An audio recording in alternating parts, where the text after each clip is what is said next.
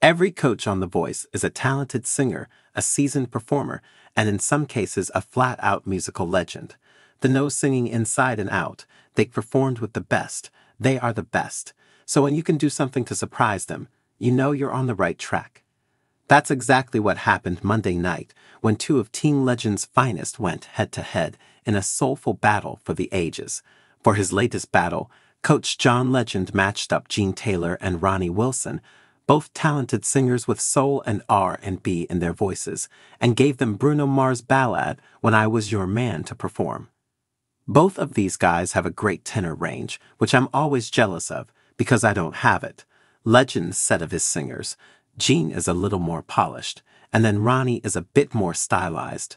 During rehearsals, Taylor in particular struggled just a little bit to get the emotion of the song right, something he attributed to years spent doing gig after gig and simply singing what was in front of him.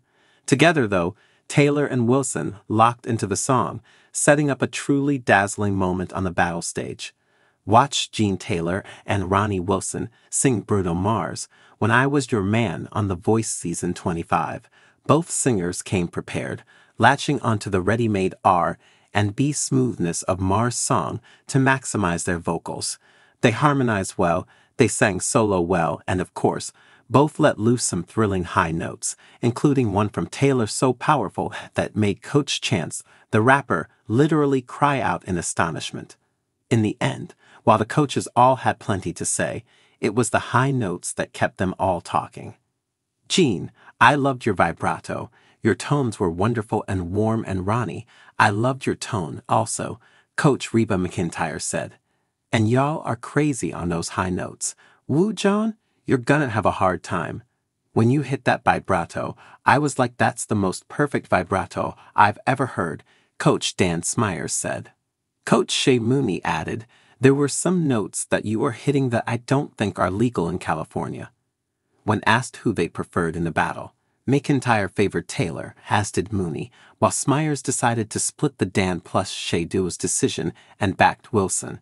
In Chance's case, he went with Taylor just because I need the ability to be able to steal him later. Then, it was up to Legend. Though he couldn't say enough good things about both vocalists, Legend chose the more polished Taylor, which sent Wilson home after no one opted to steal. Gene is such a great singer, Legend said. He's got a beautiful, pure voice. His tone is so rich. Gene is a great fit for The Voice. We're gonna work with him and get ready for the knockouts.